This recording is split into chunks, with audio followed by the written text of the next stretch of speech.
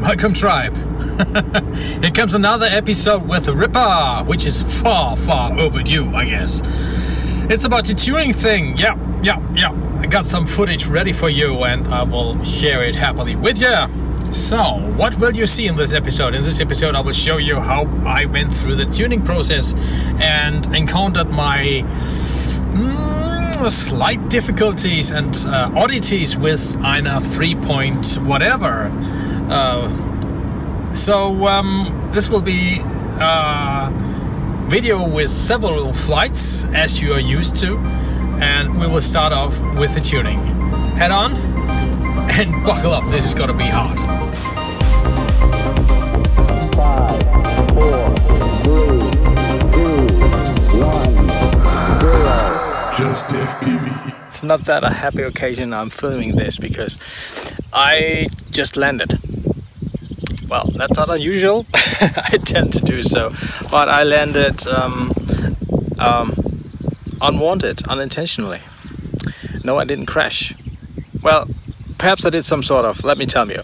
So, here we are. Let's have a look at the pits and rates before we start with the tuning process. You'll see the normal pits and some initial rates. And then, now we'll fly and have a look at the rates after that.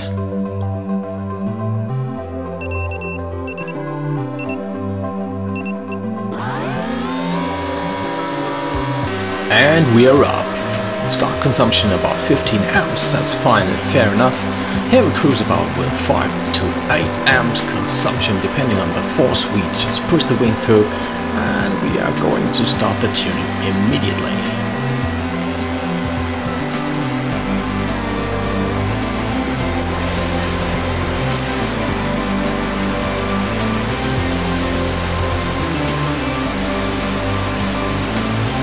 As I had reduced my rates to be rather conservative and agile, the wing opens up as it is allowed to do so and changes the rates for roll to something tremendously.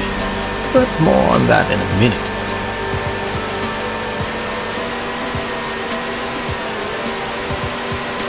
And on that point of the tune, I felt it was going on steroids.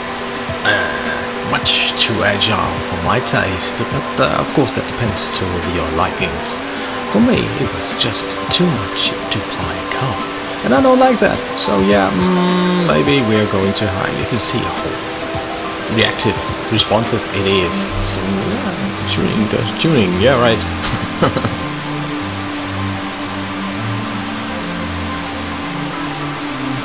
But when we look at the results, and for that moment it was flying pretty good, actually.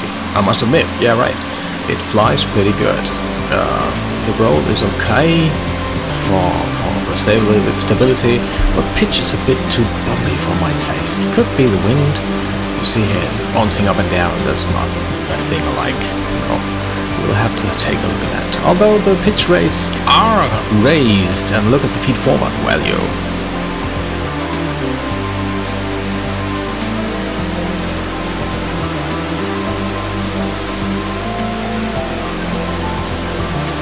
That was the initial tune, and I think it's okay-ish, I guess. I have to figure what's on. It's still bumpy here and there. Okay, there's some wind. We have to admit it's a small wing, which is affected by the wind, but hi, there must be more. So we finished the tuning for that point and set for the first landing. Oh, and by the way, have a look at the altitude. It reads far below zero. Not good.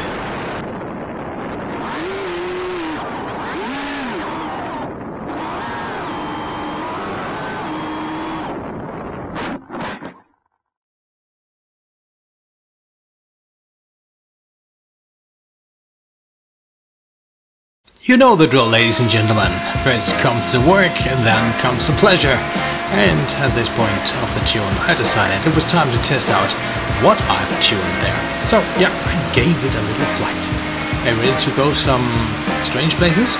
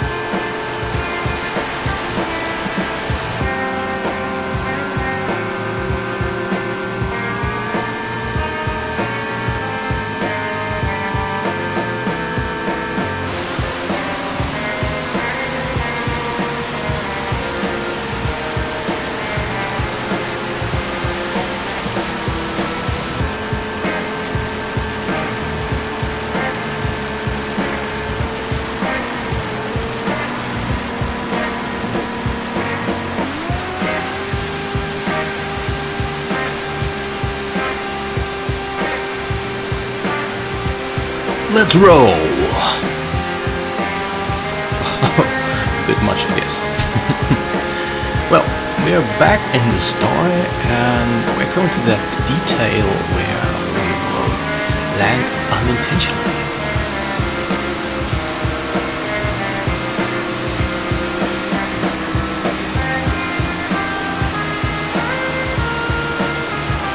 And now, something strange happens. I'm not that far away and have a look what happens exactly now. RTH. Got no control over the bird anymore. It's gone. It's doing its thing. iNav kicks in and tries to save the bird.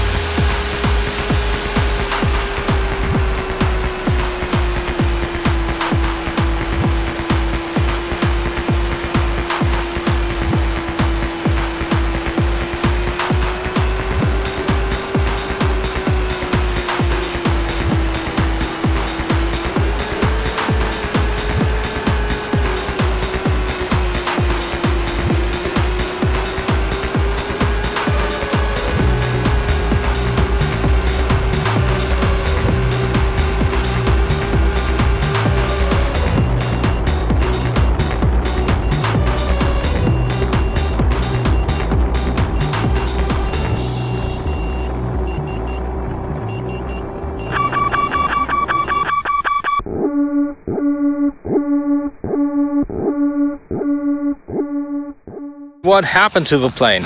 It's the Ripper. I'm telling you anything about the Ripper. First of all, I took the beating pretty well. My construction with the battery seems to work out pretty good. Things came out, the hood popped off, nothing really bad. The plywood for my run camera just broke in two, but you see I found a weak spot on the Ripper. Maybe you will get there too someday, I hope not. If it gets down on the nose, it cracks here, and that's the first thing to notice. The second thing is I'm grateful this happened, because anything else would be fatal perhaps, because this is just easy fixed. Just put some Uhu or whatever glue you use in and it will stick together like you know what. And just work again. Nothing special, nothing bad, nothing you will see. Honestly, can you see anything besides? Better just give it a little push here and push. Where are the cracks? Where are they? I can't see them. They're here. Okay. Shall we make the wing talk now? Hello? No, just kidding. Back to business. It landed. Thanks for that, iNav. And what shall I do? Here we are. Well, put my stuff together, and yeah, it was a nice flight. It was a nice flight. Take some beating that wing. So yeah, real life situations. The thing broke, but I'll fix it, and we'll fly it again like we stole it. Well, I've got installed iNav 3.0.1. First flight with that today. And I must say, yeah, well, that thing with this auto tune is nice, but now my PIDs are so agile that it doesn't really make me happy. So I have to adjust on the rates a bit and then head over, do it again. That's how the Ripper really went down. It was no big deal though, because as I mentioned in the live footage from back then, I just glued it on. Everything's good, no problems, no buggies, nothing you have to complain or worry about. This will do. The Ripper is a tough brother, and it breaks at the nose always. I've seen it in 3 videos already. That's the sweet breaking point, the sweet spot. That's the weak point. Yeah. But then again, the problem wasn't iNav. The problem wasn't with Express LRS. The problem was simply me, because I had a cold soldering spot on the pin, on the ground pin from the receiver of the Express LRS, and that caused the failsafe. So there's nobody to complain more about, just about me, because my fault. What I did was just fix that cold solder point, and thanks to Wes for the hint. We talked about this, and he said, well, did you check it has power? And I said, well, yeah, wait a minute. Oh, damn it, you're right. So yeah, that was a problem, and we fixed it and sorted it, and then it went out again. And yeah, it flies, it's really good. Next up, we are looking at the video where we will be tuning the wing in the evening, if I am right. And that was pretty cool. My friend with the AR Mini was with me, and we had a blast that evening. So yeah, have a look. One of those wonderful evenings, and we are out in the field tuning our mini wings with iNav 301.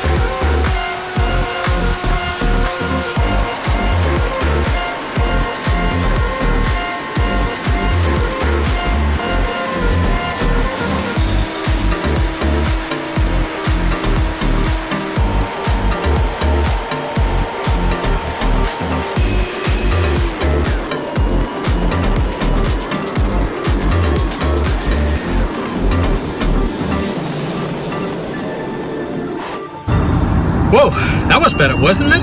Yeah, the setting about the rate limit for roll was pretty important, because if you have such a small wing, and iNav determines the rate has to be about 530 degrees per second, that's a bit high. Usually you're up at 200 when you start off, and I reduced it further and further and went on with reducing it to 60. Which then again was a bit too low, I guess. So the sweet spot for the Ripper, for me, for cruising in the way I do, in the way I want to fly, there I will end up with about 90 degrees per second on roll, and even lower with pitch. Details on that in the description below the video. Have a look. All the components you will find there too, so don't ask me which component I use. Have a look. Help me out. Anyways, on to the next, where we will tune that setting and getting some sweet results. Have a look. Just landed after the first flight, and aside of having some strange rates, I cut the auto tune feature down to a roll rate of 90. Pitch rate to 90 and yaw rate of 30. If you fly the Ripper and you want to have a calm wing, then go for roll and pitch 70% expo, because this one is pitchy if you do it right. Don't do it right. Well, I have changed the roll rate from 60 degrees per second to 90 because 60 was a bit too tame. It was like running a wheelchair. So don't do that, guys. Go for 90 or something there around and be happy. I will toss it up again, showing you my PIDs, which got calculated on that, and it's 211.7. You can see him here. I will mark him down somewhere for you. This first flight, we're going for the second in a minute. Hang on, hold on tight. Sun is setting and we are right in the middle of a sunset. Bye bye. So yeah, this is how my tuning flights went. And you guys just experienced what I experienced. And this final flight today, we will just add a little more love to the roll and pitch axis, as I felt it was necessary. So I guess you'll never finish tuning. Find your rates, make it suit you, and get happy with it. Don't forget to limit the rate for auto-tuning, as you otherwise will end up in a very pitchy plane. And in case you like that, well, that's the way to go. For cruisers like me, setting a limit will save my day.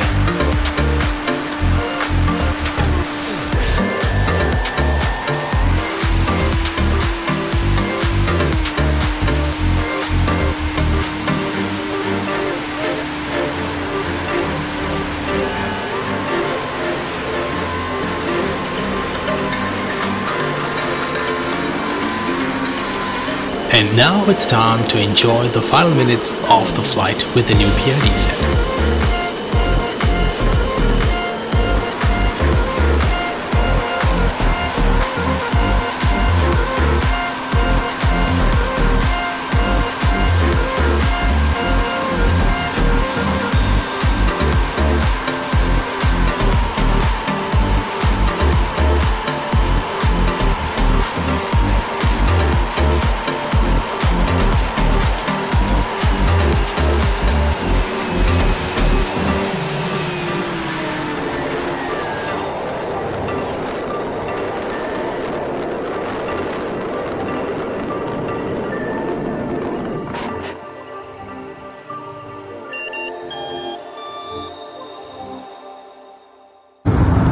That was better, wasn't it? I guess so too. So yeah, Ripper is flying awesomely at calm, and of course it has a little weak spot. I will show you in perhaps. No, I'll show you in a minute, because we need to cut that tuning thing down to what it is, a solved issue, a thing you've done, a task that's completed. So yeah, there's a moment where I was out a moment on my own with the Ripper, and I had tremendously wind. So yeah, maybe not the best moment to fly. Anyways, the wing started and began to flutter, like so.